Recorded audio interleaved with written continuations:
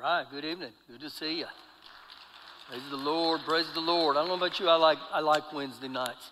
Actually, I need to be here on Wednesday nights just to worship God. That's something for my soul. You know, the Bible's very clear that the seasons pass and the flowers fade, but what we find in Christ will never pass away, ever. So you can hang on to the things of God, you hang on to the Word of God, you hang on to the Scriptures, and God will move.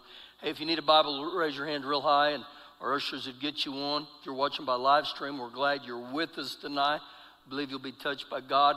Once you get a Bible, we'll go to our tithes and offerings part of the service here. So go with me to Malachi 3. Malachi 3, if you're Italian, you can call it Malachi chapter 3, however you want to decide that. And so again, when we talk about the tithe,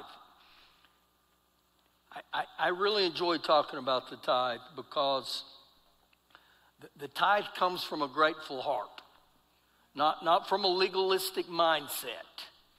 And so when you study the tithe, when Abraham, Isaac, and Jacob began to tithe, the law wasn't even in yet. Moses hadn't done any of that. So the question arises, so why did Abraham, Isaac, and Jacob tithe when there was no law about it? Because they had a grateful heart. And when you go back and study, they had a heart that said, I want to honor him. So Malachi 3, verse 10, this is tithing 101 or basics of tithing. Basics of tithing.